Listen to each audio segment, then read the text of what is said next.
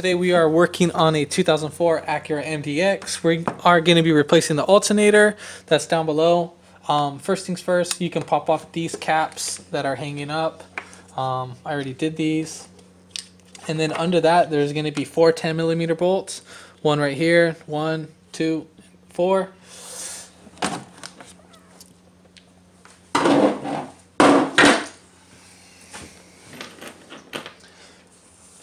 Then right here, you're going to have this plastic thing that's going to be right here on the bottom.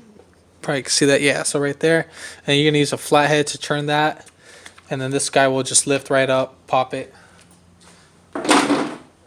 Then we'll have access to our serpentine belt. We'll go ahead and loosen the tension on the tensioner.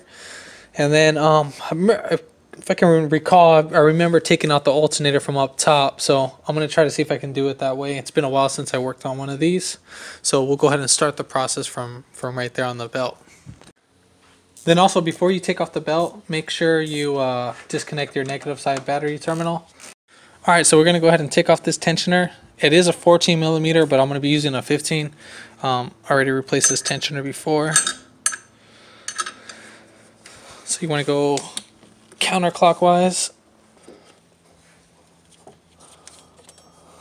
We got our belt off. We'll go ahead and just kind of move over our belt a little bit. We do not want to take it off completely. So we're going to go ahead and take off this harness clip. Just pull back the tab a little bit. Take off this 10mm bolt that's right there. This one's on top of the alternator. And then we are going to take off this clip right behind the alternator too as well. That's just going to be a squeeze type clip. And then we're going to have a bolt up on top. That's going to be a 14, and then another bolt up on under. We're going to go ahead and take off those ones too as well.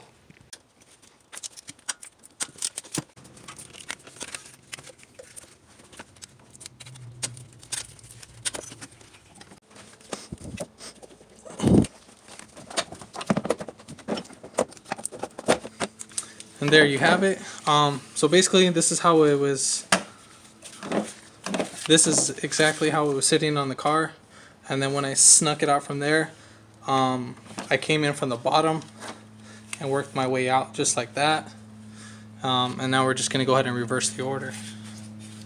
Alright, so now it's time to sneak this guy back in.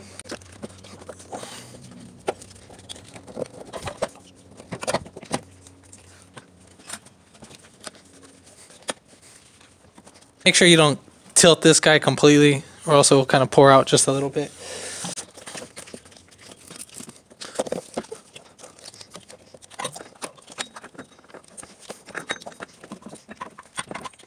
Now when you're putting this in, you need to make sure that this connector side is going in first. So, I don't know if you saw that in the video. Basically what I did was I laid the alternator on top, and then I hammered in between the housing right there in the center of that. And then once it kind of went down a little bit, this was able to seat right in. So that pushed out the pin just like a hairline out, so that was able to work out and save me some time from doing all that stuff, unnecessary stuff. So now we'll go ahead and just bolt everything right back up.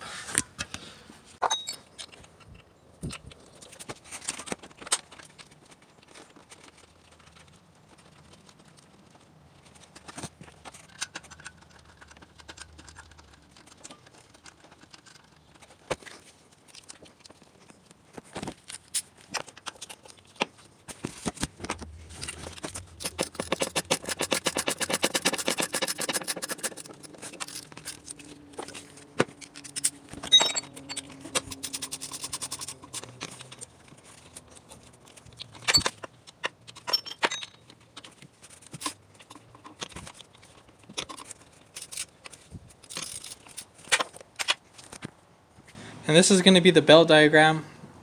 So starting from the crankshaft, then we're going to go over to the AC compressor, then to the believe this is the idler pulley, and then right above it's the tensioner, and then the power steering's up on top, and then we have the alternator right there. So we'll go ahead and follow that procedure. Now as you're putting this, just watch your fingers, make sure you don't snap it. You don't want to get your fingers stuck in there because it will hurt.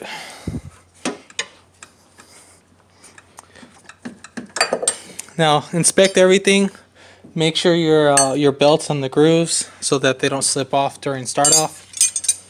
And then we'll go ahead and slide this right under the power steering line. Then there's going to be one connector right there. Clip that right back in.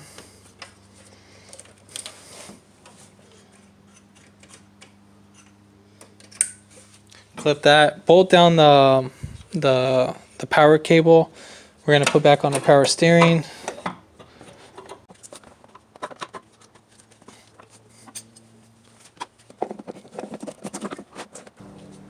And then we're going to go ahead and connect our negative cable.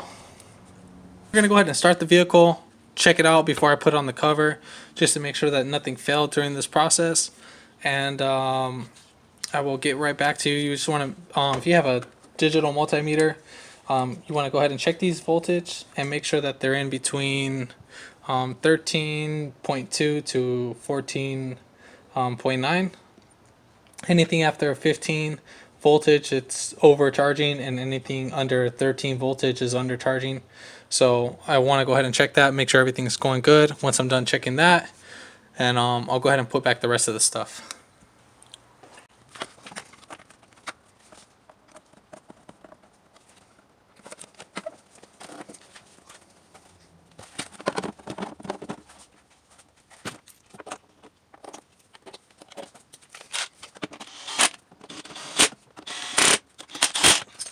How you do this job. Want to give out a shout out to Mina for helping me out on this job, you know, letting me take the honors on working on his vehicle. And then I want to give out a shout out to the guys at AutoZone at 5660. Thanks Danny, thanks Louie for sending in these parts. But if you like the video, hit the thumbs up and then comment below. Let me know how I did, and then hit that subscribe button for more upcoming videos in the future. And thanks for watching.